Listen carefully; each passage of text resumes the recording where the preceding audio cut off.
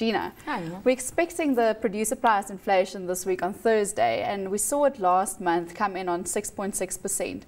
You know, with interest rates moving one way, the oil price moving another, you know, the key drivers not moving in the same direction. What do we expect here? Well, we're actually expecting a further moderation, and the reason being is that, you know, if you look at that currency commodity price trade-off, the commodity prices are really winning in the fact that they're declining at a far more rapid rate than the currency. If you look at the currency since March, the rand dollars depreciated 7%, but the oil price has come down 17%.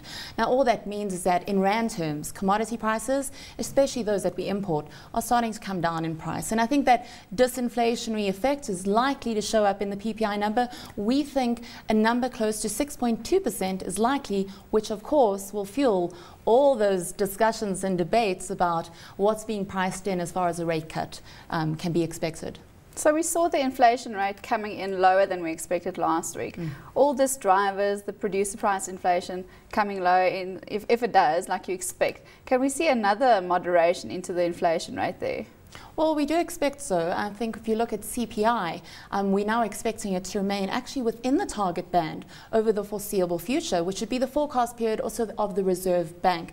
And I think that also helps. You know, it's one thing to be trying to tackle high inflation that would be out of the target band when you're also trying to tackle what seems to be downside risks to growth at the moment. But it does make the job of the Reserve Bank a little bit easier if inflation is looking to be more contained. And I think looking over coming months, for CPI particularly, those petrol price cuts are certainly going to help add downside pressure. And then food inflation, that's also, it's a bit of a jackpot at the moment, because although meat prices declined quite strongly at the beginning of the year, at some point farmers are going to be replenishing their stocks, which means that meat supply will go down and eventually the price of meat will come up. But of course, at the same time, grain prices are now coming down, which could offset some of this.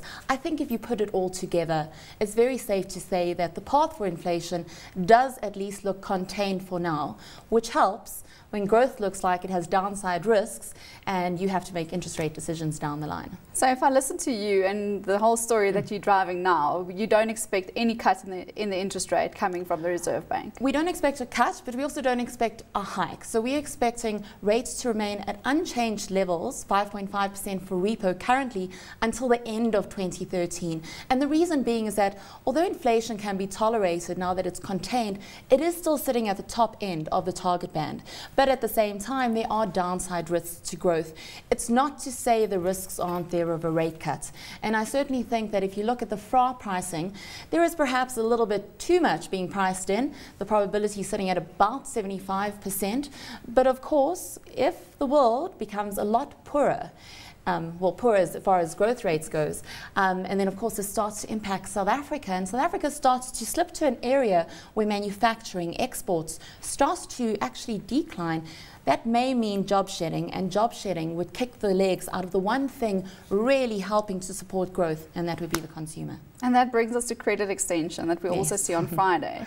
We saw we only added about 5,000 jobs in the first quarter, which is not significant if you look on a statistical basis.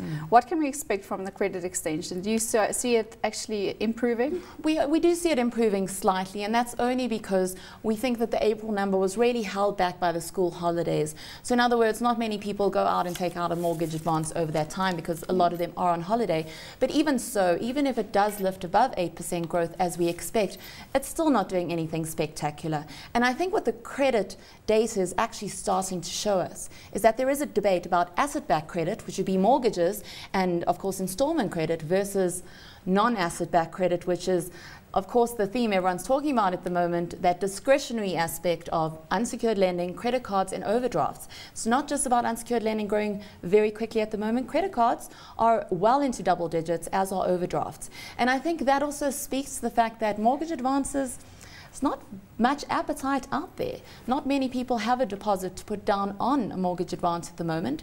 And then, of course, if you look at the unsecured lending, well, perhaps that does help to do exactly that. Okay, finally, I just wanted to touch on that fact that you mentioned, the mortgages not growing as we want them to grow. And we know that's the investment we need for sustainable economic growth to come through. on the other side, the unsecured lending, that's not actually going to be sustainable. And especially if we look at the clients of Capitec, having about 35% of those clients already have unsecured lending facilities at other offerers of that lending. So do you think that the economy is going to grow strong enough for us not to see a downside on the interest rate coming from that sector? Well, I do think that, when it comes to unsecured lending, an interest rate discussion isn't really the correct way of looking at it, because unsecured lending is, as far as I understand, most of it is at fixed rates. So when you start talking about the risks around unsecured lending, high inflation and job loss is the biggest risk there. Thank you, Gina. That was Gina Schoeman, economist at ABSA Capital.